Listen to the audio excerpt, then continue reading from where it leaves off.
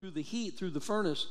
But the worthless metals melt off of those precious metals. So trials, your trials, are like a furnace to you, smelting off the dross, revealing the precious metals of who you really are, and more importantly, who God intends for you to be. Often when believers go through trials and our faith is tested, some believers attempt to then walk away because, I'm going to say it here, I know we're church, I'm a pastor, but trials suck, okay? You may just want to turn to your neighbor there and tell them, hey man, trials suck.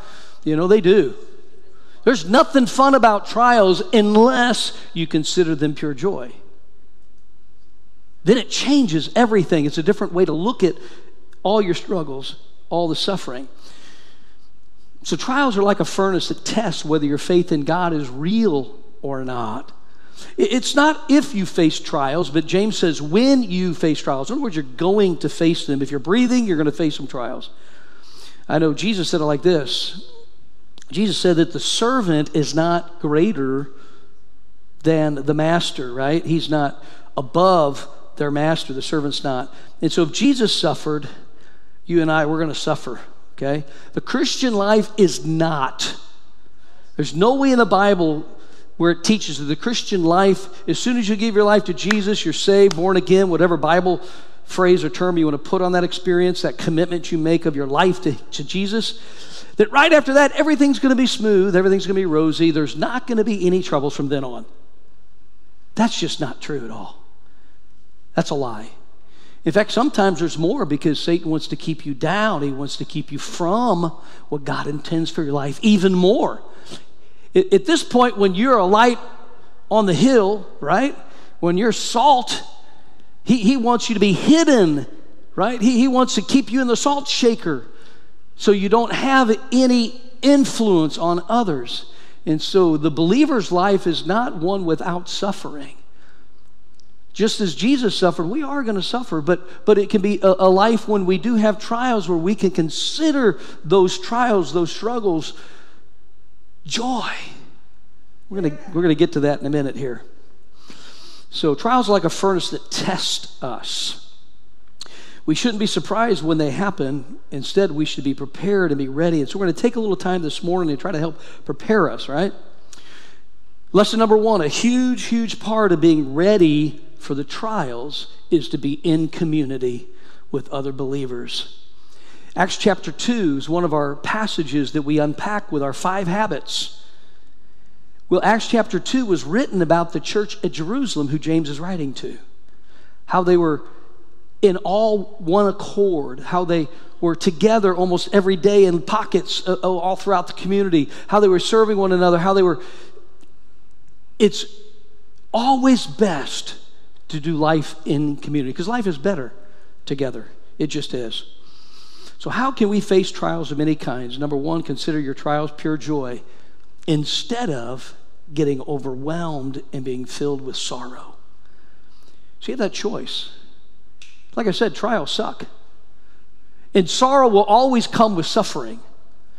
But if we let it overwhelm us and we focus on it, let it capture our mind, capture our heart, then there's no way that we can consider it pure joy. See, the language here means consider it pure joy. It means deliberately make a choice. Don't just, well, if I feel like it, if I feel better tomorrow, I'll do this. That's not what we're teaching here. That's not what James is telling his congregation. He's saying, no, you've got to deliberately, consciously make a choice to choose joy and to see beyond the sorrow to what God might be bringing into your life is a reward of the trials. Yes, we're going to go through the trials, and yes, there's going to be some sorrow, but don't let it overwhelm you. Don't fix your eyes on the suffering. Fix your eyes on the Savior. See beyond the suffering, see beyond the struggle, and see what the reward is going to be, how He's going to develop you, how He's going to build you so that you're capable over time of doing all these great things God has in store for you.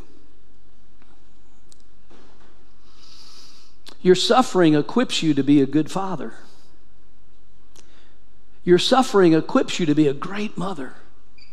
Your trials make it. They shape you so you can be a good husband, wife, man, woman, student, boy, girl. It helps you to understand yourself. Your trials help you to come to know yourself. Your struggles help you to know your strengths and your limitations.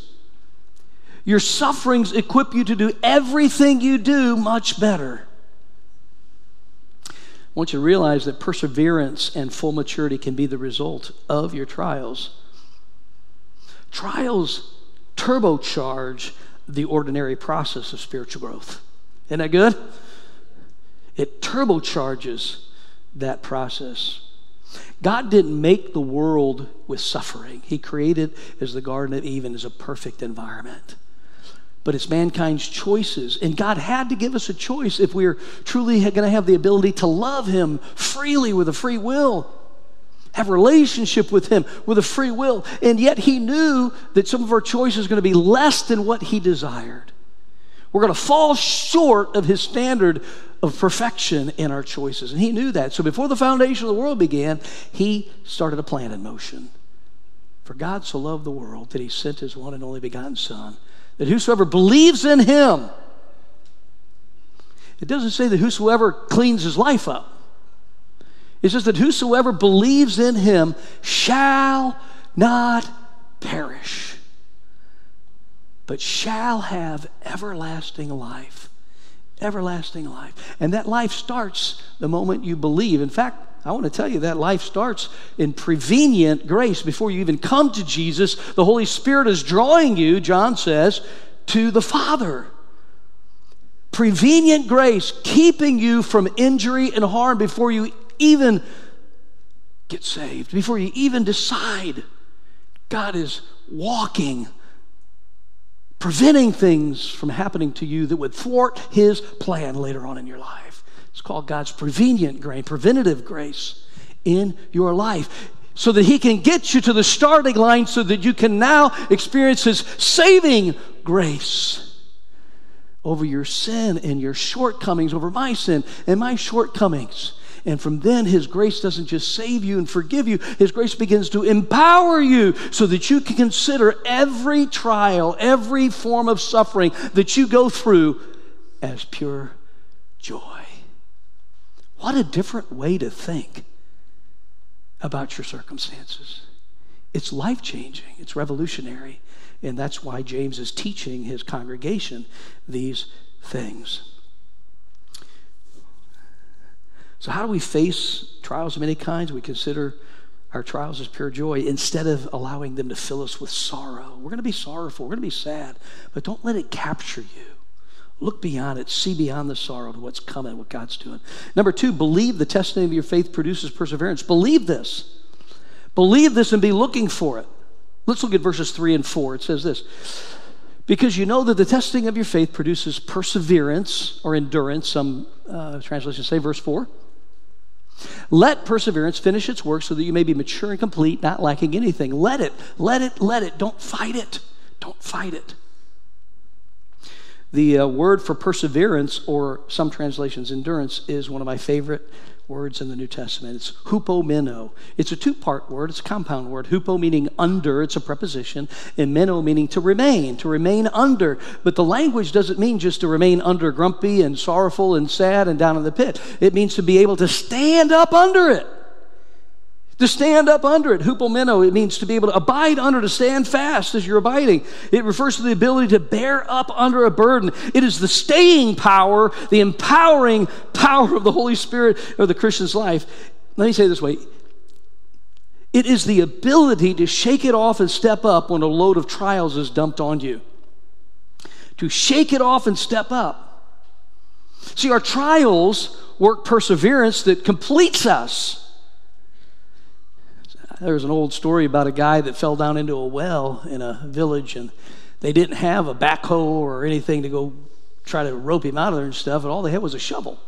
It's all manual, just a shovel. And so a group of guys who was his friends, he was way down there, he couldn't reach him, so they just started throwing dirt on top of him. And he kept getting frustrated. God, quit dumping dirt on me, And they keep doing it. I said, no, it's for your good, it's for your good. What do you mean it's for my good? And they're shoveling more and more dirt, one shovelful at a time. It's hitting him in the head, and he's trying to get away from it. And every time dirt comes down, he steps up on the dirt, and more dirt comes down, he steps on the dirt, and they keep throwing dirt on him, and piling it on, dumping it on. And eventually, you know what? He just walked right out of the well. Because he had the uncanny ability, the supernatural ability to step up while he was under the burden and the trials falling on him. See, this is the power of God in a person's life that shapes them so that they can continue to stand and step up. It's the development of Jesus, not just you believing in him and knowing a little bit about him, but you trusting him to where he becomes your foundation, your anchor in your life. John Eldridge tells a story of a Scottish discus thrower, and I figure since it's Olympic season, let me share this story from you. This guy was a Scottish discus thrower from the 19th century. And he lived days and days before there were professional trainers and digital development of his skills. And he was there in the Scottish Highlands, all on his own. And he made his discus from the description that he had read in a book. And what he didn't know is the actual discus used in the Olympics, right, in those days was wood that had an outer rim of iron around it. And so he made his own discus, but he made it of pure metal, 4 times heavier than the ones used in the Olympic Games in his day and time. And this committed Scotsman trained day after day after day, laboring under the burden of the extra weight. In fact, he went and marked the distance of the world record. And he kept practicing and training until he could take his discus and throw it to the length of the world record. Now, he didn't know his discus was not made out of the right material. Of course, when he arrived at the competition, he was handed the official wooden disc with the iron ring around it, and he just threw it like a tea saucer. I mean, wow. Okay, I need some help. I actually used to throw discus in high school. But anyway, that was a long time ago. And he threw it like a tea saucer, right? In fact, he set new records, and for many years, none of his competitors could even touch his records. And as Eldridge reflected on this story, he said, so that's how you do it. You do it by training under a great burden. You do it by training under trials. Your trials are not to bring sorrow, although they do. Your trials are to develop you and I, to burn out like a furnace to draw us in our life so that we can go further, higher, farther in God's will in our life. It's training for us. And some of you here today are training under a great burden right now. Man, I tell you, we're receiving training, and it hurts. It's unpleasant. There's no doubt about it. Sometimes we despair. Sometimes we cry. Sometimes we get frustrated and angry, and we scream out at God. God's big enough. He can handle that. But don't lose sight of the purpose of persevering, and how that perseverance, that ability to stand up under and step up and shake it off, step up and shake it off, what it will do in your life is radical. It will develop such a character standing on who Jesus is. Let's take a look at verses 5 through 8 now. Let's keep moving on. 5 through 8. If any of you lacks wisdom, you should ask God, who gives generously to all without finding fault, and it will be given to you. Verse 6.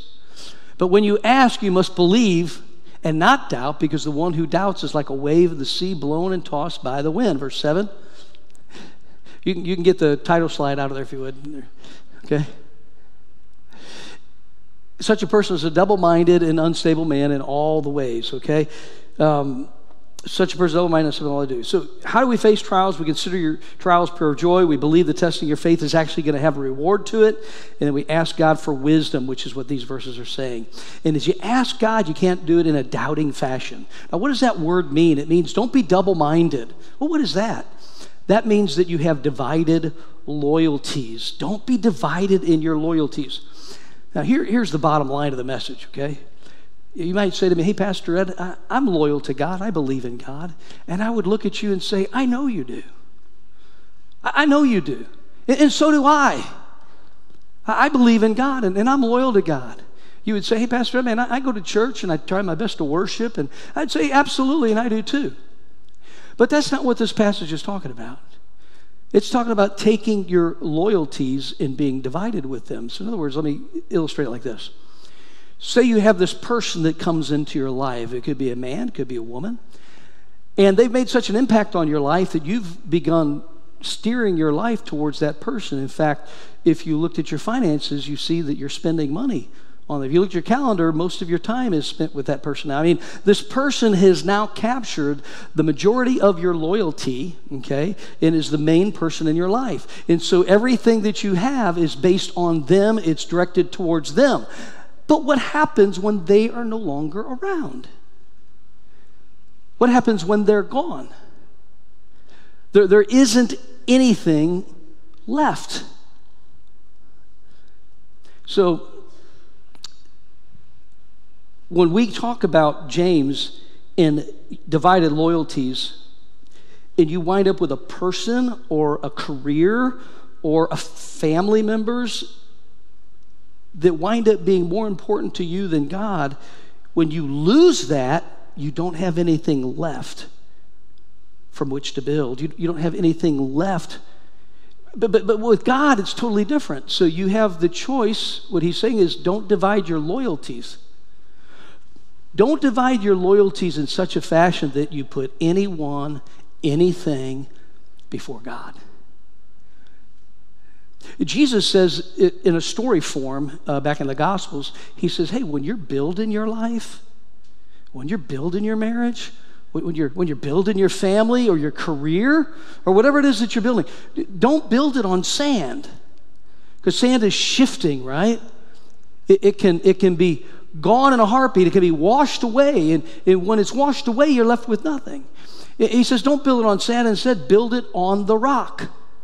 Build on the rock. And a lot of times people will describe it, what does it look like to build your house, your life on the rock? Well, I want to take and say, what does it look like if you build your life on the sand? There's nothing left. Because that what you're giving to, that what you're depending upon, that which is giving back to you, your foundation, your anchor, when it's gone, it's gone. That's not how Jesus is. That's not how God is. Romans chapter 8, if you want to read that from 28, verse 28 to the end of the chapter, we don't have time this morning. Romans chapter 8 talks about God and his love towards us. How that he fights for us.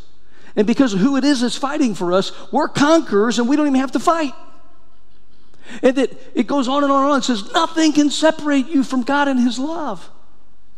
So no matter what trial comes along, no matter what person comes in or out of your life, no matter what career you have or don't have now, the one constant, unchanging in this world is Jesus and the foundation and the anchor that he can build. What he can become in your life. It's beyond my imagination. I look at myself when I was 17 years old and I'm 60 now, and I look at what God has done in my life. I'm telling you, there is absolutely no way I could have lasted through the storms that my life has gone through and the trials and the suffering had it not been for an anchor that has held me fast. You know, I close with this. There's so much more of the passage here. It really all comes down to, who do you love? Do you love God more? Are you going to continue to allow space in your life to continue to love God more than everything else? And when you do that, he becomes that anchor. It's just not a savior. He becomes an anchor in your life. So that when temptation comes, see your desires, my desires, there's good desires, there's unhealthy desires, there's healthy desires, but all your desires can be a distraction from the one desire, to love and serve God. And when that happens and you give yourself to those desires, then you don't have anything on which to stand when those desires give up on you, when they run out. Okay? Let me close with this story because it's time. My wife and I used to have a wakeboard boat years ago, and we would take our kids out on the lakes and stuff, and we would do a lot of boating because we discovered that, if we go to the baseball games and stuff, they could be anywhere. I mean, it's typically 4, 5, 6 fields. We can't keep up with them. They're hanging out with friends and other people and stuff. And so, when teenagers get keys in their hand and stuff, it's hard to see them. I mean, it's like all of a sudden you don't exist as much. I mean, you're good for paying their car bill. You're good for the food on the table and keeping food in the refrigerator stocked, right? All that. Some of y'all know what I'm talking about. But there's not a whole lot of time. And so we thought, how can we take and have time with our kids? And so we bought a boat. And we would take their friends with them, and we go out on the middle of a big lake boating, and guess what? They couldn't get out of the boat. I mean, they got on the boat to ski and tube and all that stuff, but they wouldn't swim to the shore. They would always come back to the boat. And so I had the keys, and so I determined how long we would be with them. You hear what I'm saying? Brandon spent a lot of time on our boat. In fact, twice I think we pulled his shoulders out of whack on tubes with you remember that? Yeah, it was crazy, right? Good times. Well, it was. He would say it's good times too. Trials. They're producing character, right? As they wrap the towels around him in the hospital and yank his shoulder back in place. It's literally what they had to do. Anyway, but we sold that boat, and my wife and I, we have grandkids now, and we thought, it's time to buy a boat because our grandkids are getting a little older. We learned teenagers, it's like herding cats to try to keep them together. So we bought a boat. So we put them on the boat. We're thinking the same thing with our grandkids. We want to teach them how to fish. So we bought I was just going to do a very cheap, small little bass tracker boat, and had it all picked out. I wanted 3 holes in the bow so that I could sit and have a grandson here and maybe a granddaughter here, and they're fishing, and I'm showing them how to, hook. They don't want to hook the worms or whatever. I'm hooking worms. I'm showing them how to fish, and maybe my sons and son-in-law can help, teach their kids how to fish while I'm in the boat with them. We're in a boat in a lake. They can't get away. You see the picture. And so I talked to the salesman in Springfield Bass Pro, and he's all got it. It's got everything I'm looking for. And a few weeks later, I go to pick it up at their warehouse. And I walk in the warehouse, and I look at it, and they say, "Are you at Callahan?" I said, "Yes, I'm at Callahan. Here's your boat." I said, "Oh, great. That's not my boat." I said, "Yeah, it's got your name on it. Here's the paperwork. Here's the number and model number. That's all." I said, "No, that's not my boat. It doesn't have 3 holes in the front for my grandkids, right? It doesn't have." Well, lo and behold, it was the wrong boat. What was described for me doesn't exist, what they sold me. And so the guy said, "Listen, I know you've driven 4.5 hours. I know you're going to go to the lake and drop it off, and you're all doing all this one day and going home that same day because I only have so much time to get this done." He said, "So I've got this other boat." And so I went from a small bass tracker to this large Ranger, bigger motor kind of boat that's got the 3 holes in it. It's got a 2 9-inch fish finders on stuff for about $2,000 more. So some of y'all that know the difference, it's like, oh my soul, are you kidding me? Yes, I've been out in it once. We've taken our grandkids out, and they were able to sit in the seats and everything else. And my son-in-law, Travis, is in the front of the bow, and he's operating this trolling motor.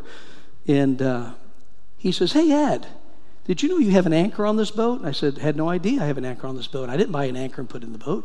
He said, No, it's right here. It's this button." I said, "Button?" It's got a little anchor symbol on it. And he steps on it, and the whole trolling motor starts going. I'm thinking, what in the world is going on here? And the boat's just staying right. It's being held in place. No matter what the winds blow, what the rains come, based on GPS, Bluetooth, evidently, this boat I wound up getting has a GPS anchor in that pedal, and you step on that button, and the anchor holds it in place no matter what storms come. Listen, some of you don't have an anchor like that in your life right now, and you need the Lord Jesus. Trials are coming, or you're in it. Your marriage is on the rocks. You don't know where to go to school. You don't know what you're going to do next. You just lost your job, your career, and there's nothing left because you built it on the sand. I'm here to tell you today's a new day for you. Today's a new day for you. Today could be the first day of the greatest decision you ever make in your life, and that's to give your life to Jesus Christ. And learn how He can be your firm foundation, your anchor, your rock upon which you can stand. And no one can take God and His love and His foundation out of your life. No one can get rid of it out of your life. He doesn't come and go and come and go and come and go. He's not with you when you're up and not with you when you're down. He is with you. He says, "I will never leave you, and I will never forsake you, thus saith the Lord." He loves you. And it is the constant that you can have in your life when you're being tossed to and fro. And through him and learning his ways, you can find out how to consider it pure joy and how to remain under that and keep stepping up and shaking it off and have the joy of the Lord. The Bible says the joy of the Lord, consider it pure joy. The joy of the Lord is my strength. Amen.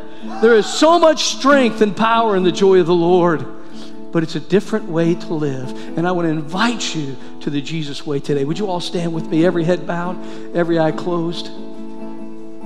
This is the most important time of the service. If our prayer counselors can come down. If you're burdened with a load that's heavy, listen, it's better. Life is in community together. Come on down to one of these prayer coaches and they'll pray over you. They'll take that burden to the Lord with you, for you. And they'll not just pray this morning, they will add you to their prayer list. They'll check in with you. So if you need prayer, come on down and be prayed over. But if you need to make the greatest decision of your life, and that is to invite Christ into your life, you come on down and take my hand or take one of these counselors' hand and say, I'm here to make the greatest decision of my life. And they will celebrate it with you. Father, we give you this time as we lift our voices one more time to you. In Jesus' name we pray. Amen.